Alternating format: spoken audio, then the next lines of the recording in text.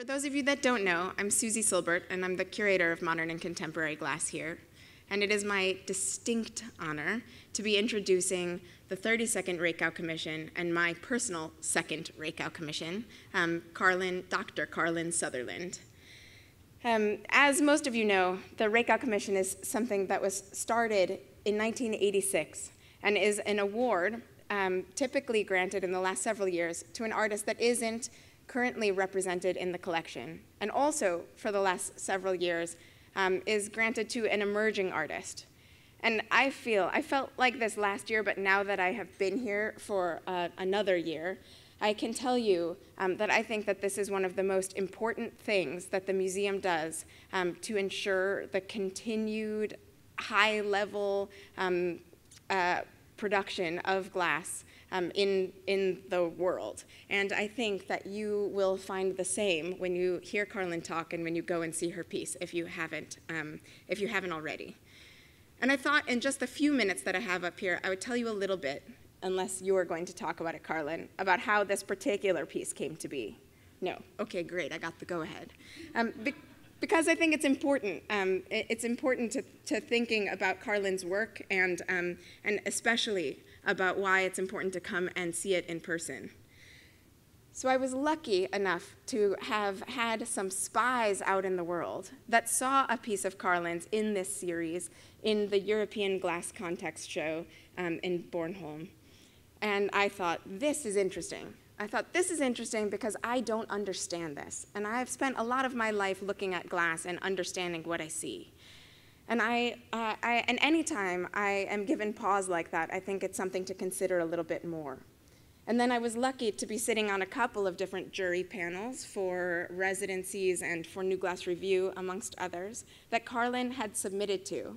And in fact, in New Glass Review, if you look through last year's copy, New Glass Review 38, you'll see that there's a piece of Karlyn's in there, but it's not a work from this series, because all of us as jurors saw the image and thought that it wasn't actually glass. In fact, we thought it was a digital rendering of glass that she proposed to make. And of course, that's not something that you can show in New Glass Review. And so it was my distinct, exciting honor when Karlyn was here last winter as a resident.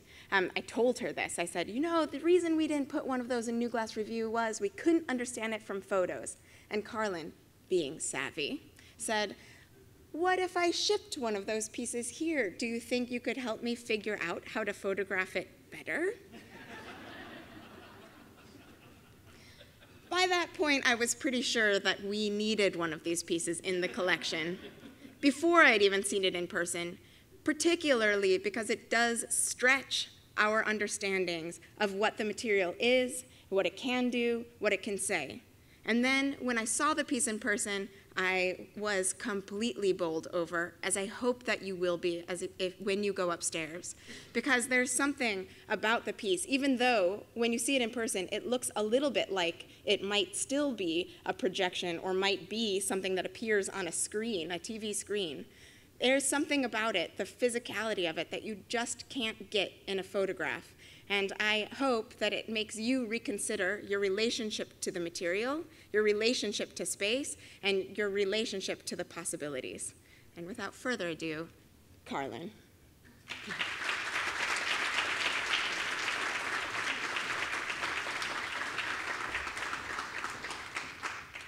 Hello, and thank you, Susie, for that wonderful introduction. I feel like she's told you all the spoilers, so that's okay. You've said all the good stuff. So I'm going to start by talking a bit about my background, where I'm from, and how I came to be working in glass, because my background is actually in architecture. And I will speak very briefly about some early work and how I started. But really, what I want to speak about is the work that I've made in the last 2 or 3 years. That's really been instrumental in me coming to stand before you here. So I'll start with Lybster in Caithness, which is where I'm from. It's a small village in the North Highlands of Scotland. My father's family are from here. He was born here. I grew up here and I lived there until I was 18, and I went to University in Edinburgh, and very much to my surprise, I found myself back there when I was finishing my PhD many years later. And I'm still in the area, which is still a surprise. So historically, Lybster was famous as a fishing port. There was a herring boom in Scotland during the 19th century, and at the peak of that, Lybster was the third largest herring port in the country, which is quite a big claim to fame for such a small place. But more recently, it's become famous as the home of Northlands Creative, formerly Northlands Creative Glass, which I know many of you will have heard of. And it was established in 1996 as an international centre for excellence in glassmaking. And the building that the studio is housed in that you can see here was formerly a village school. And my dad actually did some of his technical drawing and things in the building, so it's kind of nice to have known it in a different guise, I suppose, many years later. And the studio is right in the middle of the village. I started working in glass in 2009 after taking a masterclass at Northlands. But prior to that, I'd never actually been over the door, and like a lot of people who lived locally, I've skipped on. I didn't know anything about it. And I was just, I worked in a local hotel, and I hadn't seen in the summers when there were master classes and conferences various people coming in, and you get to know names because people are there for quite a length of time, and it's a small town, so you recognize new faces. And so I became acquainted with names and faces and would, look people up on the internet, so I kind of knew what they did, and everybody seemed lovely and very interesting. So at that time, or it was just before she was artistic director, but Jane Bruce was there, and Jane later came to be quite important in me starting in glass. And Bertil Velin was a very prominent memory in a lot of ways. And I was telling this as a kind of an anecdote last night, when I didn't think I was going to tell it tonight, but I've started, so I guess I'm kind of committed. When we used to work in the hotel, it was quite a small staff, so we would quite often switch between being front of house and doing housekeeping. So I cleaned Bertil Velin's bath when he left the Portland Arms, never knowing, of course, that we would be in the same museum together at some point. So there you go. So I left Lybster in 2002 to study architecture at Edinburgh College of Art, and then at the University of Edinburgh. And this is a fairly typical view from the architecture studios there. And when I left Lybster, I didn't ever really think I would be back. I didn't really feel like it held a lot for me. I mean, I loved it, but I just felt there had to be more to life and more out there in the world for me. And I was just actually nearing the end of my master's degree in 2008 at the College of Art, and I was offered a research scholarship.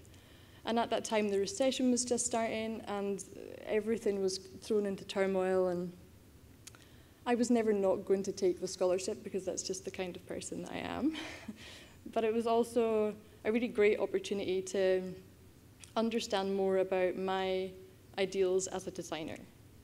Because I think, by that time, I was really starting to get a grasp, but I hadn't really hit on it exactly, and I was quite disillusioned by, I suppose, the way things were in the profession at the time, and there was a lot of starchitects and a lot of statement architecture that seemed kind of very empty of meaning, and that really didn't appeal to me. So I said yes to the scholarship, and it turned out to be the best decision that I ever made, although there were many points along the way, especially when I was writing up, that it felt like the worst decision that I had ever made. So my starting point for my research had been my master's degree, which I started to look at in environmental psychology, and in particular, place, and what it is that brings people back to place. What can architects do when they're building, or when they're designing buildings, that can communicate something or draw people back? And so I started reading about place. I read environmental psychology papers written in a very scientific way.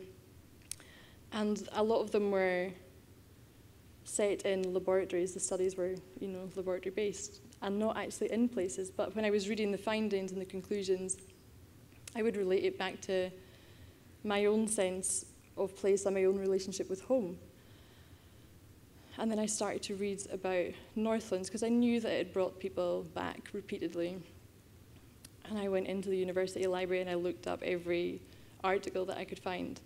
And there was one that was written by Dan Klein. He described it as a life-changing place, and that many people who'd visited said that Lybster was life-changing. And I thought, oh yeah, sure, I don't think so.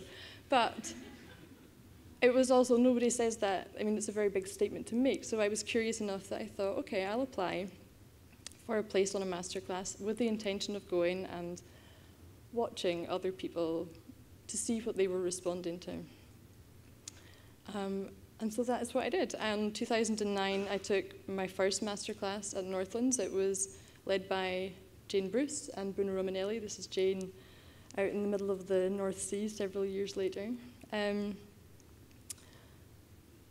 Jane was really, was and still is really kind of instrumental, I think, in pushing me forward. And I always credit Jane whenever I speak about how I've ended up doing what I'm doing.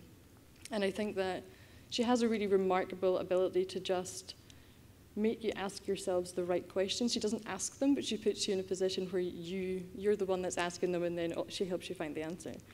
So, yeah, it's all really down to Jane in a lot of ways. And so during that class, we went out around the county looking at various places. And of course, none of these places were new to me. They're places that I had seen a lot growing up. And one of them was the Campster Cairn. So they're Neolithic burial chambers, and they're about 9 miles away from Lybster.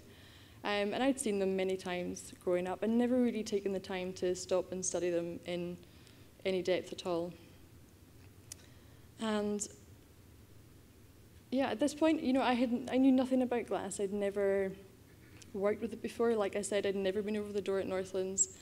And I was really very adamant that I was there to observe other people, and I was even more adamant that whatever I made was going to have nothing to do with architecture, which obviously has, you can probably guess how that panned out. So this is the first piece, actually, that I ever made in glass, and this is quite a typical process for me, I suppose, of visiting a place, documenting it through photos and drawings, and then a piece that results. And it's really interesting, actually, to look back on this, because it's not a million miles away from what is hanging on the wall upstairs. But it took me a really long time to see it. I still didn't even really see the architectural connection at this stage. It was many years later when I was writing up my thesis that I saw it.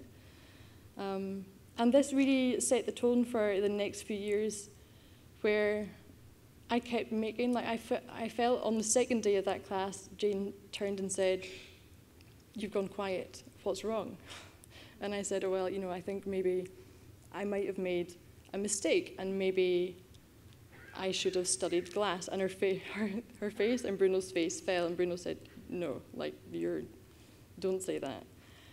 But really what was wrong, that I had spent the year previous to that class there'd been no architectural models, there'd been very little drawings, and I just hadn't been hands-on, and I really missed that, and I didn't realize this till much later down the line, so I had quite a period of time where I was kind of tortured about whether all this time studying architecture, maybe, and it wasn't the thing for me, but it was, so all ended well. And so prior to working in glass, I think that my approach to light, which is something that's really important in my work, is light and atmosphere. My approach to that had really erred on the practical side. I'm from a very practical family. We're very kind of straightforward thinkers. And I was at home the following summer after the class, and I had this throwaway conversation with my father about these buildings that I had just been going out on my own and photographing and drawing and thinking about what I could make in response. And a lot of them have windows that are boarded up, and I said to him, I really want to be able somehow to visualize the shaft of light in that space but without Photoshop or anything like that. I want to see it naturally. And he said, and now he doesn't really do very much cooking in our household, but at Christmas time he makes something called a clootie dumpling, which is a boiled sponge. And you boil it in a piece of muslin, it's a fruit sponge. And we have it at Christmas time. So he said, why don't you take that piece of cloth, that piece of muslin, and fill it with flour, tie it in a knot, and shake it in front of the shaft of light. And so that's exactly what I did. And that actually, I mention this now because it's something that became very important at a later stage. And I've included an action shot. And I show this nearly every time I speak about it, and he hasn't always known about it, so I guess he will know about it this time. So here is his 5 minutes of fame and my acknowledgement of his contribution to this. And so, like I said, this was really, that first study with Jane really set the tone for the work that was to come afterwards. And everything I made was a maquette, it was a model for something. They were all very small scale thoughts about solids and voids, light and shadow, and that play of atmosphere and light within a space.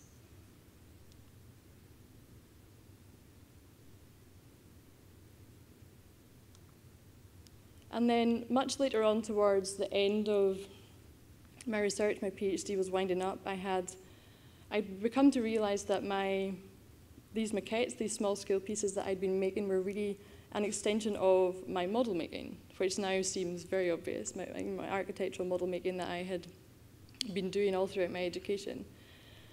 And I started to think about what it was that my research was going to be proposing. And I was really very sure that I had the answers and I was going to solve the ills of the profession with my PhD for about 5 minutes. And I was really convinced that architects just need to draw and make more when they're out on a site and really engage with the place, because so much is done by computer, and it just creates this, it is literally a screen between you and this place. And there's not really an engagement to the same level. So I felt I'd nailed it, and that the answer was to do more making by hand. And then I read about perspective drawing, and I already had known this, but it has slipped my mind somewhere. But perspective drawing doesn't give you a view that you can ever see in reality. It's a false view. And because it's unattainable, it actually, even though the process of drawing it still creates a distance between the artist and the piece, or the viewer and the image that results. And I thought that was something that was really interesting, not so much for my architectural practice, but for my evolving glass practice. So I started to do these perspective drawings of local buildings and started to figure out a way to deconstruct them so that I could rebuild them as three-dimensional forms that were compressed and still retain some of that perspective quality. And this went on for a really long time. It took me forever to figure out the geometry of how to get these things to fold up from one piece of card or paper. And I think I was particularly interested in detachment as well as attachment, because really you don't have one without the other, and they're really just opposite ends of the scale. And that, I think, is true in the work that I make today. I have two quite distinct bodies of work, but to me they come from the same place and the same train of thought. They're about either feeling a really strong pull to a place, or it's about having a disconnection. And we're all just somewhere on that scale at any point in time. And that's really what appeals about the subject area, is that it is something that affects everybody. So these were, again, very small models that I made that I thought, well, if I make these in cardboard, of course I can cast them in glass. Very naively.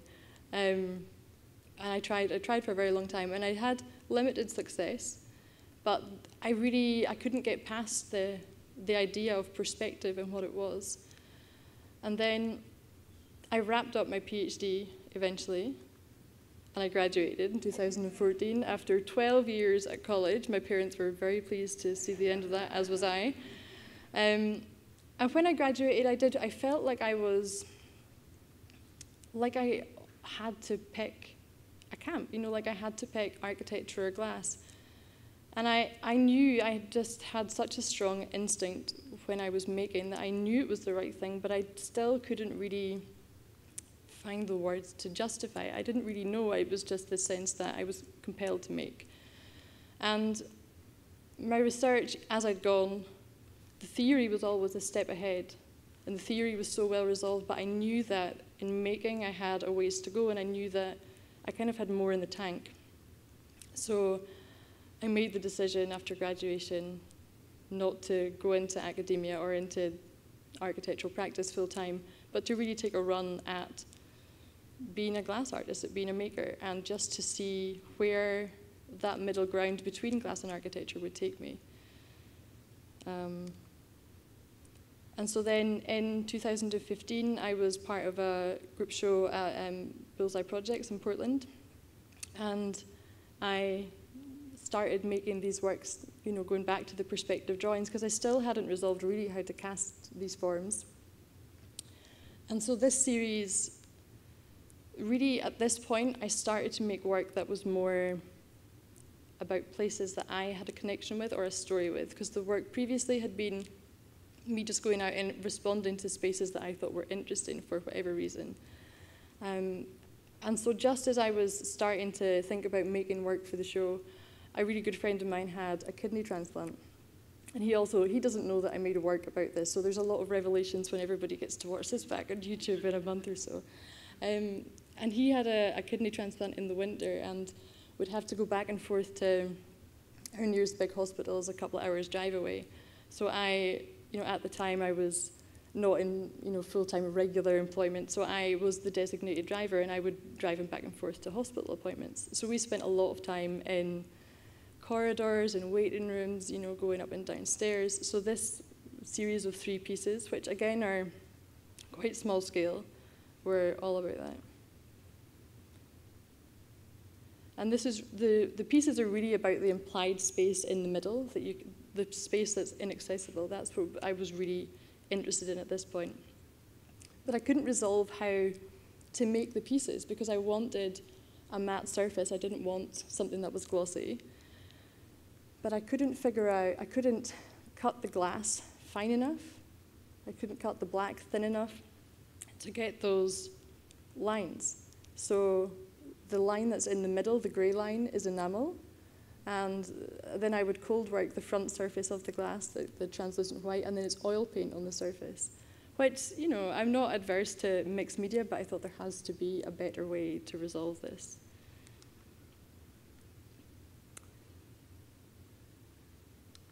And then this is the piece that Susie referred to that was in the European Glass Context show in Bornholm. And this was the same. I had tried again to resolve it. I'd been working in a different studio and I'd started to use different enamels. But I still couldn't get past this. When you fire the enamel, you're firing the surface of the glass, so you get a gloss. So I still couldn't really get past that. But the work was starting to get a little bit bigger and the forms were getting, it was a little bit more well resolved. So then, a few years later, came the buyer at Latheran House, which I knew about for maybe 3 years before the show was actually installed. And Latheran House is owned by Lanny McGregor and Dan Schwer, who I'm thrilled are here with us this evening. And they own Bullseye Glass Company in Portland. And so the building to the right of the house with low roof is a barn, or what we would call a byre in Caithness. And I was invited to show in the byre alongside Michael Rogers, who's also with us tonight, and Sylvia Levinson and Emily Natchison. So Latheran Wheel, where Latheran House is about 4 miles south of Lybster. And it was formerly a stone barn, and it was renovated enough to make it wind and watertight, and a functional exhibition space, but to still retain so much of its character. And the 4 of us who were exhibiting all had our own space. And I had work that was formerly in the space that was formerly a stable. So after years of making work that was scaled down pieces that were about an architectural experience, I finally had that opportunity to work on a bigger scale. And so Michael and Emily and I spent a few weeks together in Caithness that summer, and we split our time between the barn and between the studio at Northlands. And I'd been quite daunted by being kind of given this space to work in, and there were no parameters and no suggestions about what I should do. And I put a lot of pressure on myself because I thought, well, this is the space, it's an architectural volume, you are something of an architect, you should know what you're doing. And that went on for quite a while. It took me a really long time actually to get over that. And it wasn't until that summer where Emily and Michael and I sat and had just conversations, and we all realized that we were all equally insecure about our own position of what we were going to make. And I think realizing that everybody suffers from that, regardless, of the stage in the career, really helped to settle me, because I had felt for quite a long time something of a red herring, I suppose, because my background's in architecture and not in glass, and I just didn't, I felt like I stuck out, and nobody ever made me feel like that. It was purely down to my own insecurity, I guess. So that, I started to settle down a bit, and I still didn't really know what I wanted to do, but I spent a lot of time in the barn watching and documenting the paths of light in that space, and I started tracing the movement of the light in chalk. And then I went back to throw in some flour just to illuminate the light, so something that was usually intangible became physical. And I was thinking a lot about time, both within my own lifetime and also the historical connection and how old the barn was and the stories that, no doubt had gone down in that space that we would never know about. And I knew that I wanted to make work that somehow interacted with the tracings that I'd made. So I went to the computer and I made a three-dimensional, a SketchUp model of the whole space. And I also marked on all of my chalk marks. And I figured out how I wanted to cut these shafts of light. I figured out the angle of how the light had, where it had been coming from through the roof lights in the space, and how I was going to create these slivers of light. And I also, Michael pointed this out to me, actually once we installed the show, and it never occurred to me until then, but it is really a way of telling time. And there's also a connection to Neolithic burial grounds, and I suppose how they were positioned in relation to the sun and the moon, which is something that's quite interesting, because that's something that I have thought about a lot in other contexts, but never really associated with my own work. So I knew that each of these pieces that would hang in that space, I wanted to be illuminated for a fleeting second each year. So I started throwing glass powder instead of flour, and I made some tests. I was fortunate enough to do a month-long residency at Bullseye Glass Company in Portland in the September before the show opened. And I was looking at how to balance a really spare geometry with the gesture of a hand.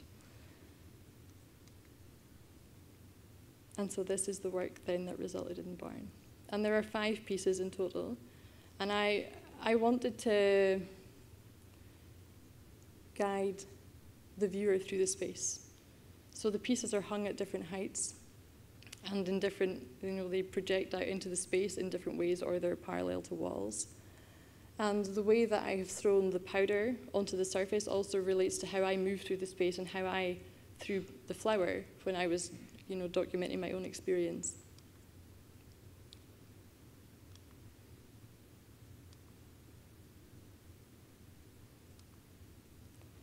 And it wasn't until I was in the space by myself for the first time and we turned the lights on, and everything was hung and finished. And it really was an aha moment. I understood all of a sudden so much more about what I was doing. Because I hadn't really been able to put words to it before. I just was doing it and it felt right, and I couldn't explain it to anybody, so everybody thought I was having some kind of crisis, I suppose.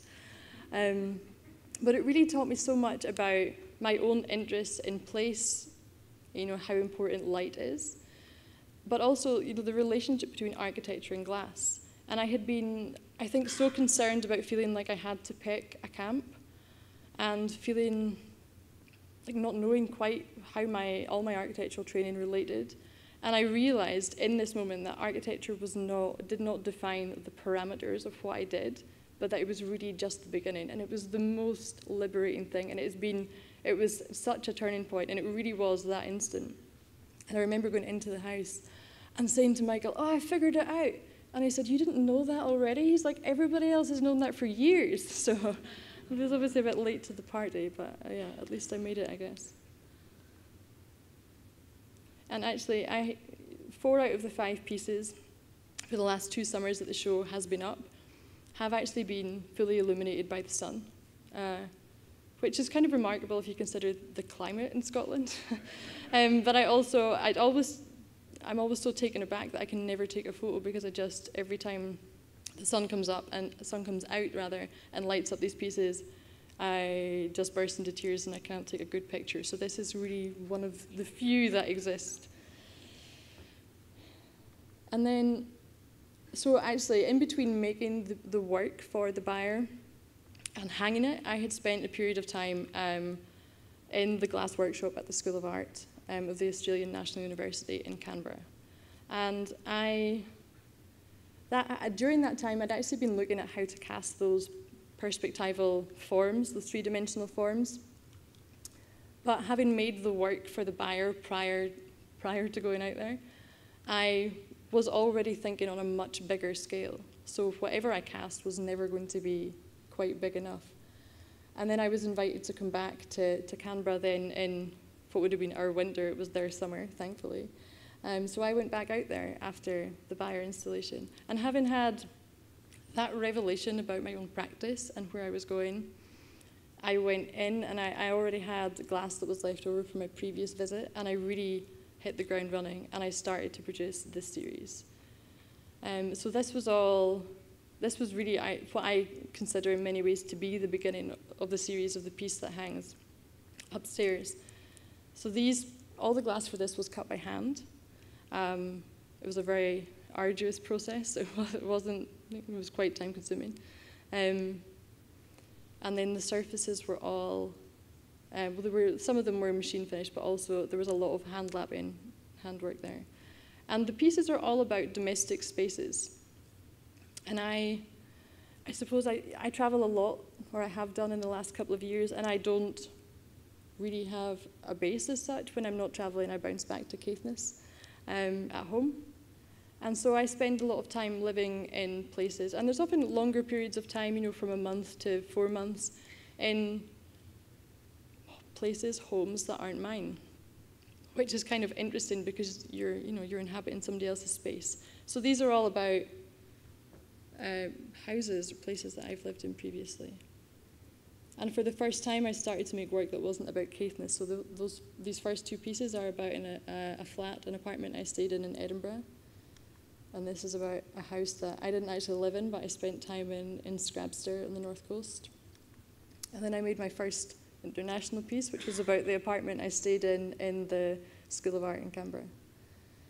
And it was a really transformative time as well. I had such a lot that happened really within the last couple of years, but to be able to go and spend time in, I think, in a university, in an institution like that, where I could be so immersed in a glass program when I didn't have that background myself. And they said, we know what you're trying to do, we can see it, we want to help you. Come and use our studio. You can, give something back to us in whatever form that may take, but just come and see where it takes you. So there was no expectation. But there was all the support and the critique and the facilities, and just to be part of that community. So it was a real turning point. And it gave me a real kind of boost in confidence, because prior to that, I had been the kind of person who would kind of keep myself just under the radar, because I wasn't really just totally sure what I was up to. So at this point, I thought, okay, well, I'm just going to start applying for things. So that's what I did. So I applied for a New Glass Review, and I applied for a residency at the studio here at Corning, which was pretty instrumental. And when I came here for the residency, I was wanting to continue the work that I'd started in the Buyer. And I wanted to make a body of samples that I could use as reference material for future installations.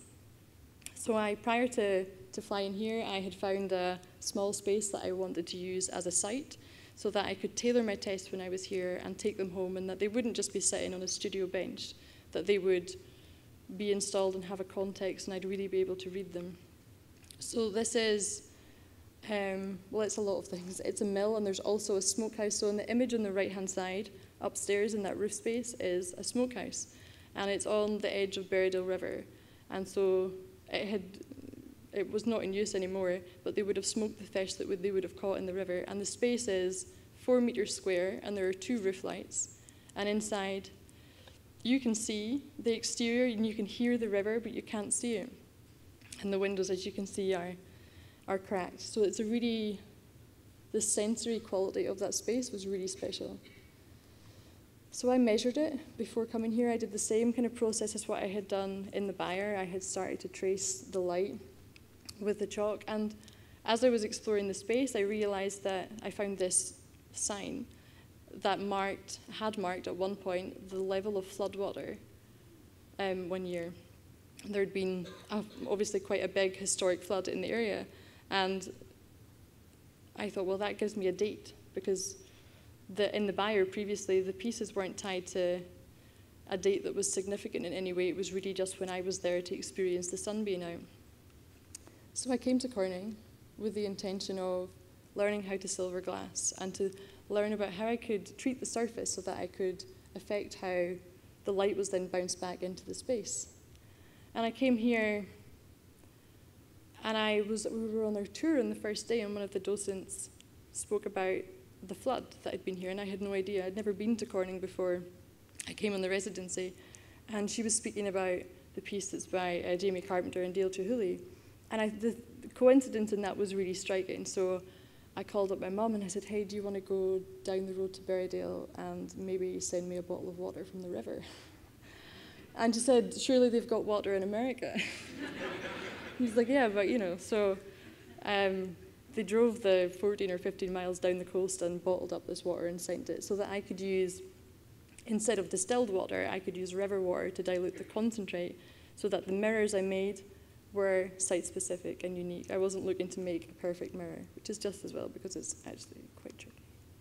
So this is a river, and you can, a mirror made with river water from Berriedale, and you can see the deposits that start to lie on the surface. And so I took the pieces back after the month here, and I installed them in the space. And I had predicted, and knowing when the date of this flood was, I could kind of plot it forward and predicted where if the sun was out, where it would fall. And the sun came out. So maybe, I don't know whether I've got a future as a weather forecaster or a psychic or something. But so anyway, it worked. And it was really, you can see the different tones of color in the mirror. And then it was reflecting light back up into the space, into parts of the building that had never been lit by natural light before directly. And also would really highlight that the inside of that space is black with soot, quite a lot of it from the smoking of the fish. So I think this is a kind of a to be continued project. It's, it was just an experiment more than anything, but I think it's got legs for something in the future. And so whilst I was here, as Susie told you, it was when I found out about the commission. And so I got home and I was, I suppose, trying to digest and decide what I was going to do. And the one thing I did know was that I wanted to at least finish the work in Lybster at Northlands. And the other thing I felt was that it should come from a sketch that I had already done but hadn't realized, because there were plenty of those, and I felt if I tried to come up with something new, I would just be far too much pressure on myself. So I went back to a sketch that I had done when I was out in Canberra. And I think I'd sketched it actually on my first trip, and it was about, this is the corner of our family home where I grew up, where my parents still live. And it's in the summer, in the evening, the light will come right through the space. And there's a very particular kind of tone in the golden hour. And it's always been something that has been a really strong memory for me. And I found a comparison in the light when I went out to Canberra, first of all. And then in the second trip, I went out there and it was summertime, and I came home at the end of January, and it was 40 degrees in Canberra. They were having a heat wave. And I came home and I did the journey from Canberra to Caithness in one go. I like just to get all my travelling out of the way. And so 36 plus hours of travelling, went to bed, woke up. It was winter, it was really dark. The light was not like this, it was completely flat. And it was really, I was just so out of it. I was so strange and so disconnected from it. So it seemed like the perfect thing to carry forward into this piece, because it really was the strongest feeling of disconnection that I'd had in such a long time. And so from the sketch, started this process of drawing it up, of deciding on scale. And the other thing that I had decided, knowing that the purpose of the commission was to allow you to explore an area that you wouldn't ordinarily be able to do, was that I was going to really push the nature of the work and to use water jet cutter to cut all those really fine lines of black and also the really sharp angles in the white, both of which are very tricky or sometimes impossible to do by hand. So I got in touch with the University of Sunderland and the National Glass Centre, who have an amazing facility, and I said, hey, I have this drawing for this piece. So there was a lot of back and forth, and Susie and I went back and forth quite a lot on scale, trying to determine which was the right scale for the space. And so I broke down the drawings into, figured out what I was going to cut out of which sheet.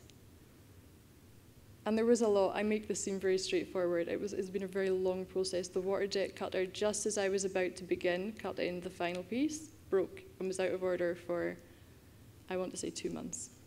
Which is interesting because a lot of this piece for me was about using the water jet cutter to make work is an interesting thing, because a lot of my research was really about our over-reliance on technology as architects and the lack of being hands-on.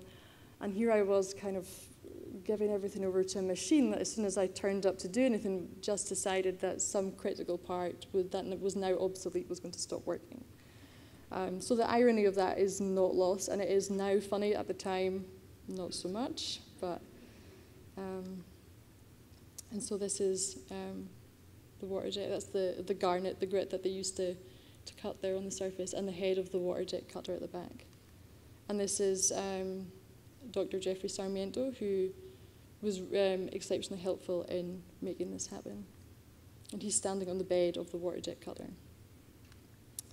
So I cut all of the components, cleaned them, and started to assemble the jigsaw.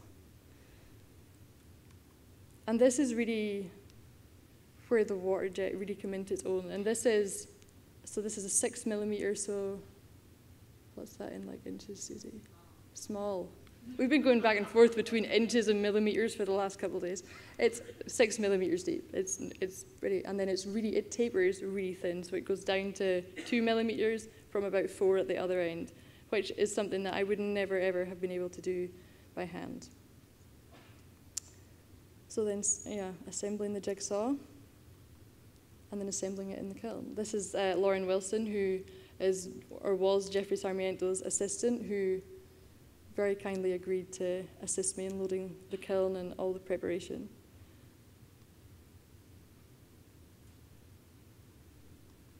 And here she is inside the kiln. I made her pose for a picture. She's very pleased. And here's the piece loaded and ready to go. And it came out. And this was the second time I'd made this piece, because I cut all the components before the water jet machine broke, before the cutter broke. And when I took them out of the kiln, I called Susie and I said, I think it's too small. So this piece is 0.35 bigger than the last one. And so then I had to collect it. I'd gone back up home after the piece came out of the kiln. I'd gone back to Lybster to prepare to start the cold working. And my dad said, I was going to hire a van and drive down. And he said, I'll drive down. We can bring it home together. And I thought, okay. And then I think he realised actually just how far it is, because it's a full day's drive to get to Sunderland, because it's the north of England, and we're the very north of Scotland. So we compensated by stopping, and my dad used to be a boat builder, I should mention that. We stopped in what felt like every fishing harbour on the East Coast, so he could inspect how they made their creels, so he could pick up tips for his own thing. And I actually should mention that a lot of, and I actually thought Susie was going to mention it, so I didn't write it in. But the piece is really about, I remember when my father built the house that my parents live in at the moment, and I remember and I was quite young, being fascinated with how the timber in the windowsill, the joints in it were almost invisible. And it just really fascinated me. And there's one that is a really deep sill, and then on the wall that's perpendicular, it's much shallower. And I used to always really enjoy, but was never really permitted to, sit in the windows and read or draw or whatever. And it was a really strong memory of the light in that corner, and of just the nature of it. And I could, it's so vivid. I'm thinking about it when I'm standing here speaking. But it was such a strong memory that's really what it's about. I think it's about that craftsmanship and that finish and the seamlessness of it all. So the piece that's up there is about that corner window, those two windows, how they meet. And then there's a picture frame that hangs alongside. But I can speak more about that in the gallery.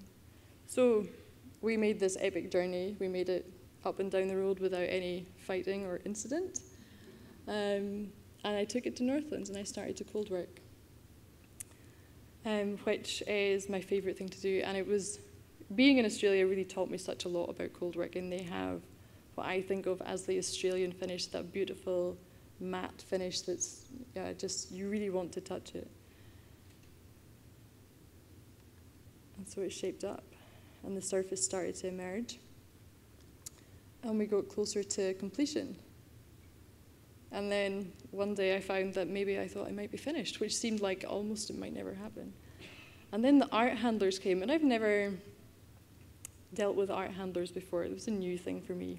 And I was sitting in the middle space that you can't see it because the lorry's in front of it, but I was sitting in there when they turned up in this truck, and there's a long vertical window, and I just saw the cab of this truck coming across, and I thought, surely not. And I went outside, and sure enough, here's this enormous lorry come to collect my 3 crates of glass.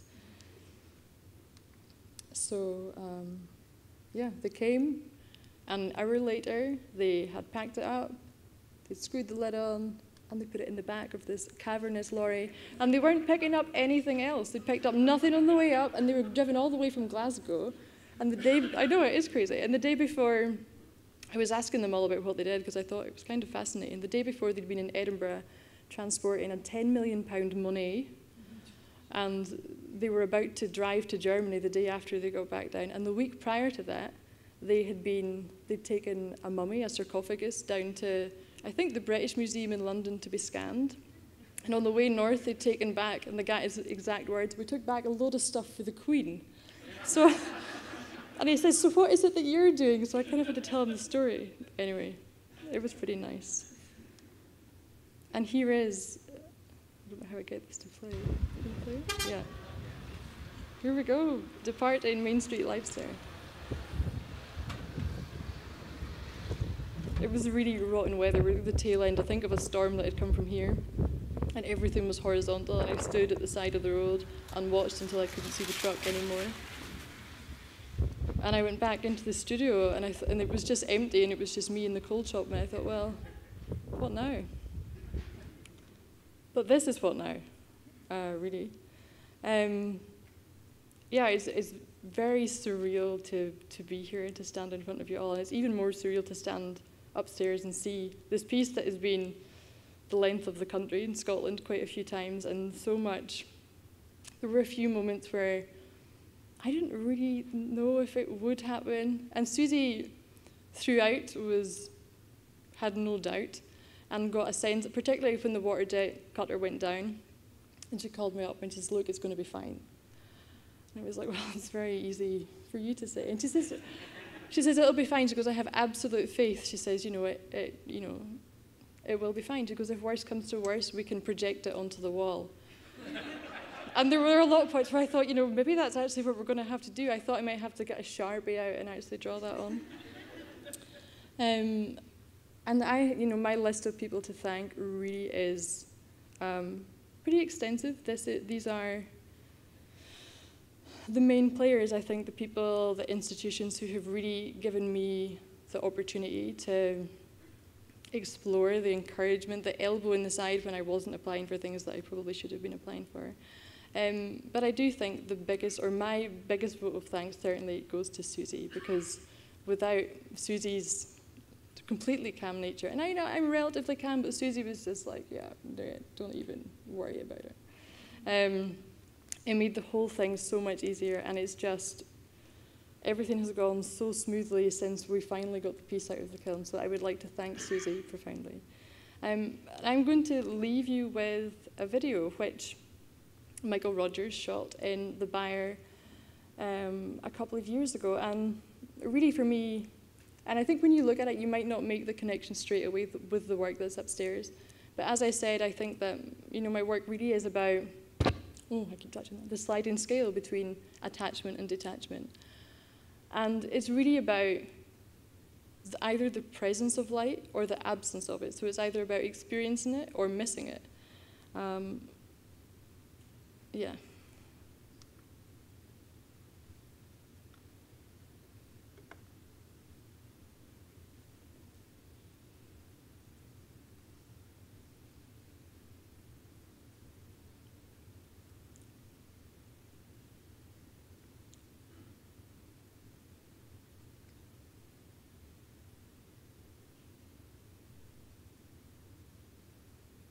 We had to slow it down. I don't move that slowly in real life.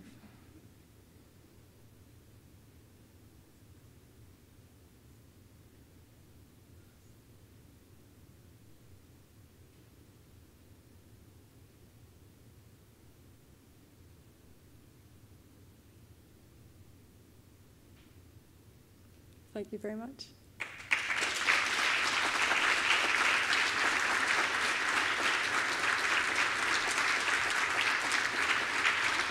Are they done?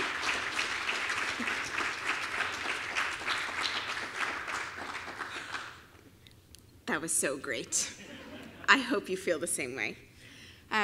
So we have no time for questions now, but we do have time for one-on-one questions upstairs in the admissions lobby after that, but after the following, which is to say, I loved that Karlyn put up that big list of people that helped make this piece happen, which is a great opportunity to realize how important the community is, our community, all of you here, the glass community locally and internationally. I am so thrilled that there are so many representatives of our local and sometimes not so local schools.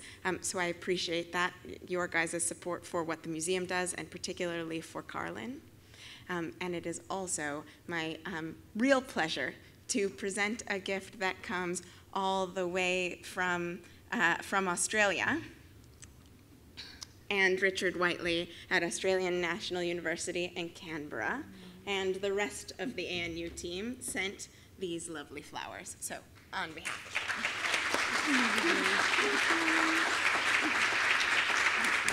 of So now, I release you upstairs to coffee and dessert and one-on-one questions. Thank you. Oh, what? Oh, yeah, and of course, to look at the piece again. And if you haven't done it in person yet, I hope it knocks your socks off as much as it knocks mine. Great, thank you. Thank you.